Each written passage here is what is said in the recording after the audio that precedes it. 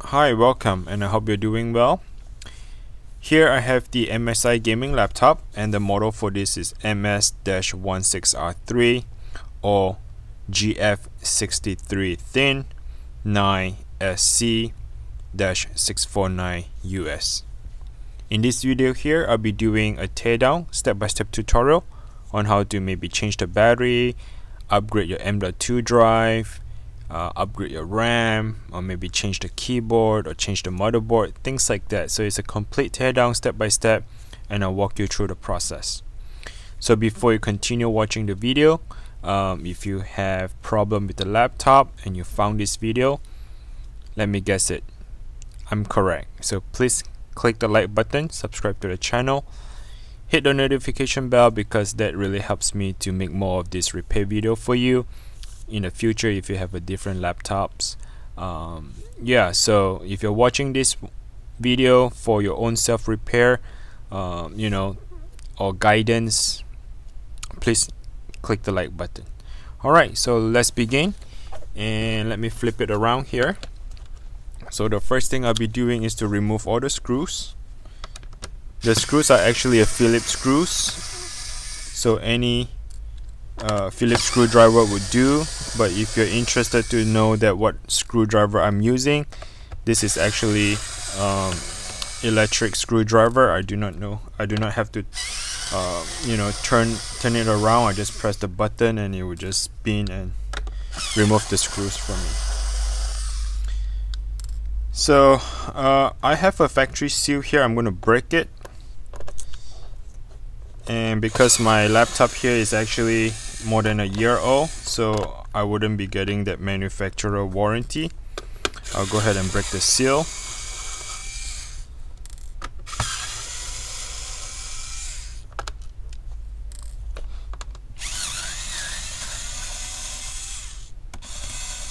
So far all the screws are all the same, so you can mix match the screws for the back cover. You don't have to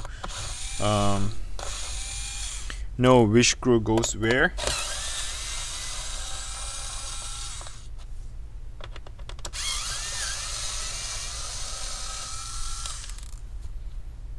Alright, so there you have it. All the screws are removed. The next step I'll be doing is to remove the back cover.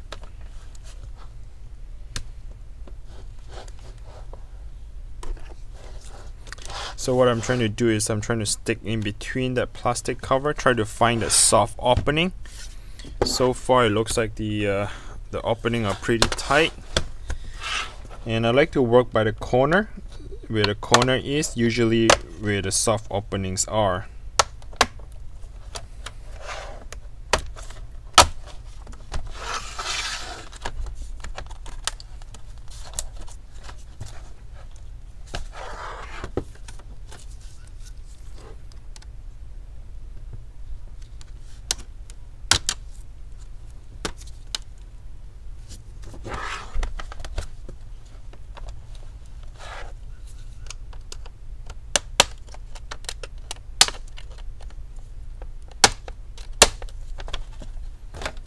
Alright, there you have it.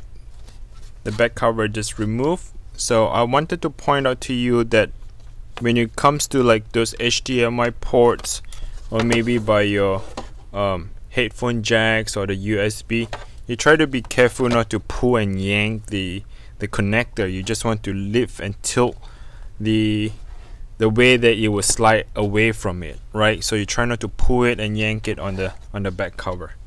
Now once you remove the back cover, pretty much you can see the entire computer here. So this is your RAM, and right now they only have one RAM installed, so this is the second slot. You can actually add additional RAM to it. Now this run on a DDR4. To remove the RAM, you just push the two metal clipper away from each other. The RAM will just pop right out. So this is run on the PC4 stand for DDR4. This is an 8 gigs RAM. You can actually add 8 and 8, so you can go up to 16, or you can do 16 and 16 up to 32.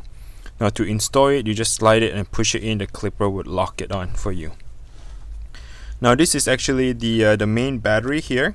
So to remove the battery, the connector is just kind of like slide down. There's no any clipper or any secure tab that holds on to it.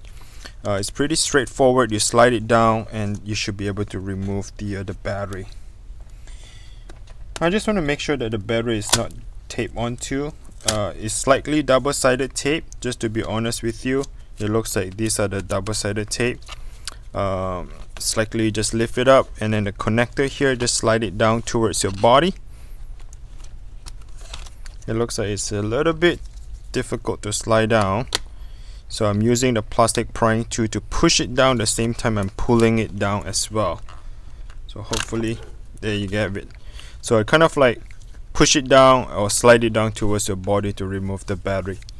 Now if your battery is not holding the charge, if you see like the battery is swollen or like a lump on the battery, this time you need to replace the battery.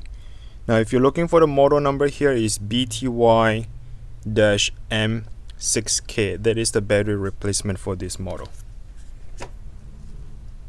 Alright, so here you pretty much see that. Let me see.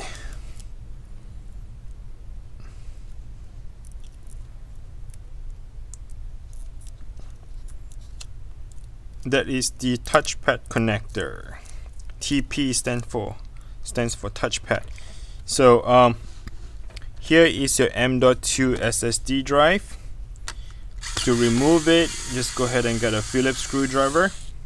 Remove that one screw. Lift the M.2 slightly up. I know that it's a little bit sticky. The reason why it's sticky because they do have a thermal pad. The thermal pad is actually some kind of like it acts like a sticky glue that stick onto the back of the M.2 drive. So you need to slightly gently and lift it up slowly, and then once you have it at about 45-degree angle, you can slide it to your right, and that's how you remove the M.2. Now I make a separate video in my channel that says how to clone M.2 drive, or how to clone M.2 to a larger drive. Go ahead and look it up, Google that up, Uber Geeks, how to clone an M.2 drive. It will show you on how to clone the M.2 drive. I have all the tools, the USB connector, the software Acronis on how to migrate your current existing hard drive to a larger M.2 drive without losing any of your data, any programs, any settings. It clone identical from one old drive to a new drive. So you should check that out if you want to increase the capacity on your M.2 drive. Alright, so move on. I believe this is the graphics card, and this is your CPU, and this is the heatsink, copper heatsink, and all go together. So let's go ahead and remove that in this process. Okay, so the screw does not come out. You can only loosen up the screw. Let's go ahead and loosen up the screw first.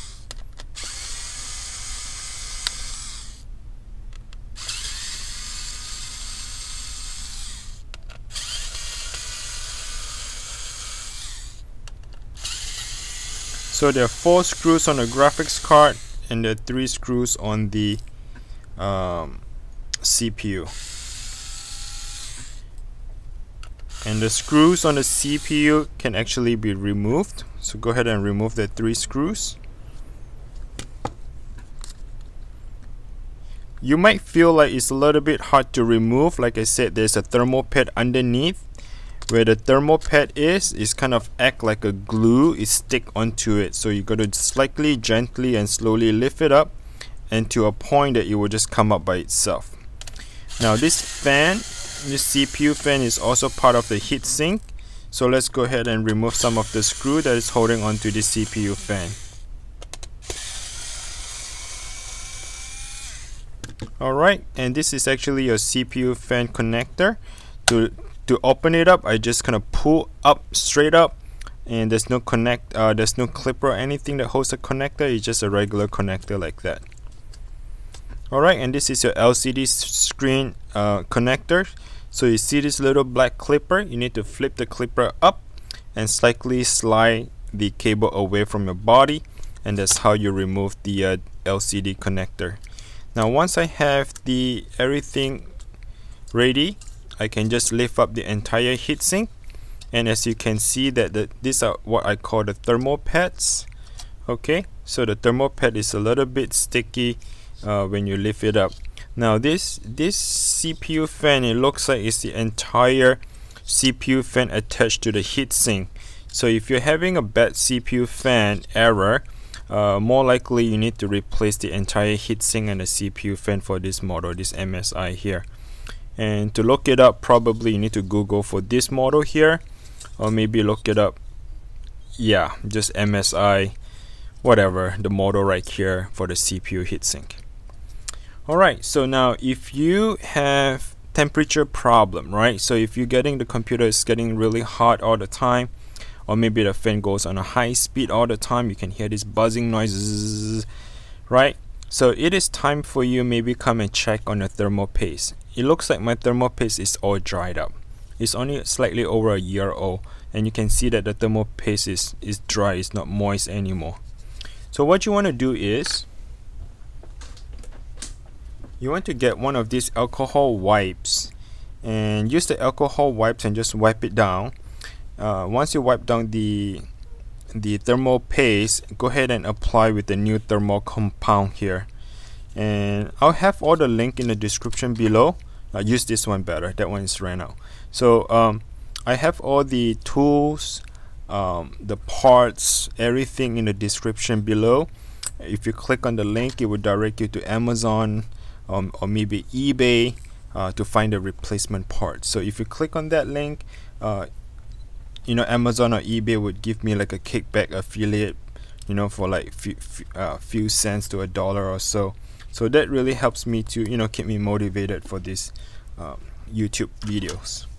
Alright, let's go ahead and work on the Wi-Fi card. So I'm going to make a little marker here, so I know that these blue dots belongs to the left and then the right has no dots on it. To remove it, I just slightly lift it up, and that's how I remove the Wi-Fi connector. Okay, so let's keep the plastic. We might need to use the plastic a little bit later on, so let's go ahead and remove that. Now here is your Cmos battery, and for those of you who wants to reset your BIOS, or you know, whatever reason, you can just disconnect the Cmos battery. But for my case, we are not going to do that, right? So here is your speaker connector, so go ahead and slide down that connector downwards to my body, like towards to yourself. That goes along here, which is attached to this speaker here. So this is the both speaker, left and right. They come in one piece. You see this black and white cable that run across the laptop that goes to the other side. This is your left and right speaker. Okay, to remove the speaker or replace it, you just lift it up and there you go. Now what I need to work on is actually remove the motherboard and show you how to change out the keyboard if the keyboard is actually replaceable. Alright, so let's go ahead and remove the motherboard first. So there's one screw here on the top, second screw, third screw. It looks like there are only 3 screws attached to the motherboard.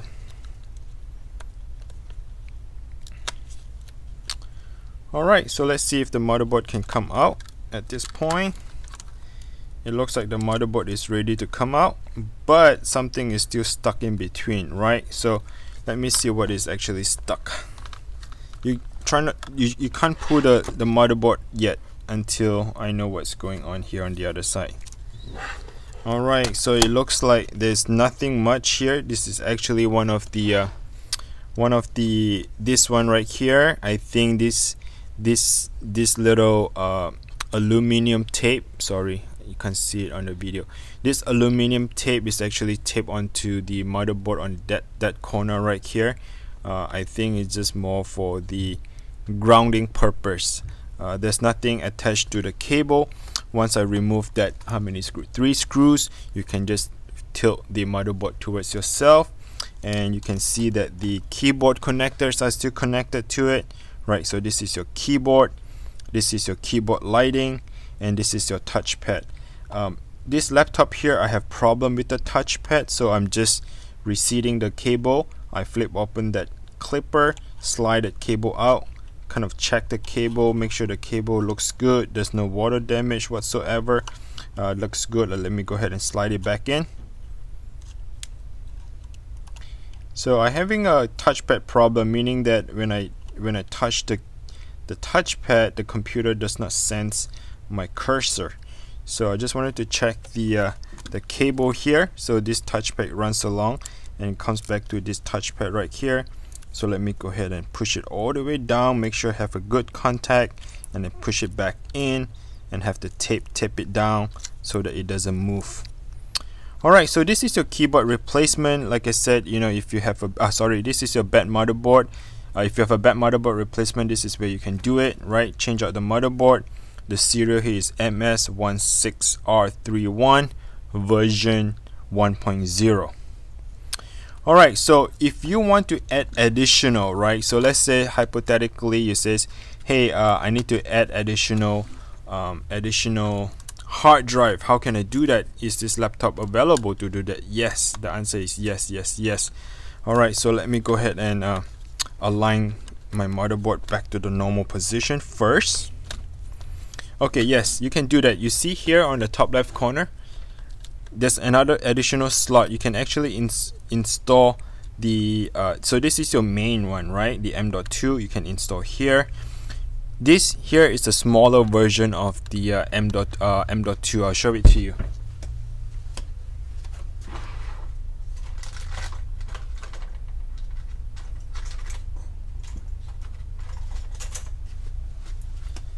So like this is the smaller version of the M.2 drive. You can actually insert.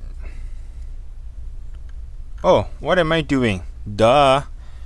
I'm sorry, this is not the M.2. I thought it was the M.2 for the secondary slot. I'm sorry, this is actually for your Wi-Fi. I apologize. I removed the Wi-Fi without knowing it. But yeah, so if you have a smaller M.2, you want to install it on here, you can as well. The M.2 is the same, right? The smaller version instead of the longer version here. Okay, so anyway, I apologize about this, confused. This is actually a Wi-Fi connector, not your M.2. Now I'll come back to the question is, what if you want to increase the secondary storage? Here you can have the secondary storage right here. You can see this is the 2.5 inch SSD drive.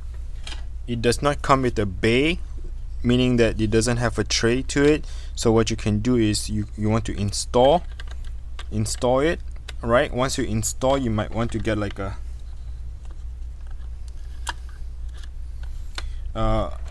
tape or anything to tape it down, but to me I feel like it's very firm and secure. It doesn't wobble, it doesn't move.